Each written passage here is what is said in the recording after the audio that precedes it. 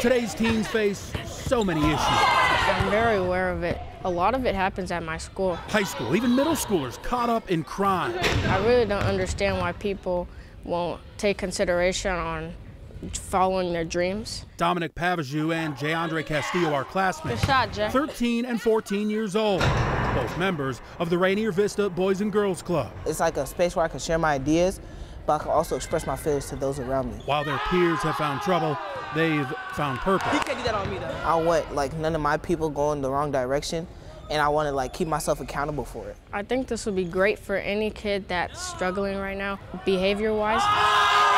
We want to be the place where you can be confident that, hey, I'm going to go to Rainier Vista and I can get fed, I'm going to hang out with my friends, play some 2K, and I'm going to be good. Teen director Zonia Cormier was once a club kid herself. Yeah, we're kind of like a first line for those emotional conversations. I gotta get this board. We talk about, hey, last week this happened. Have you guys heard about this? Do you know anybody involved? How does it make you feel? She develops relationships with parents too. I have parents that call just to say, hey, I just want to make sure my kid's there today. Oh, yep, they came here, we're good, and it alleviates that stress of, is my kid okay? My name is Cordell Flowers. I'm here to play basketball. Another set of eyes as these boys and girls find their way.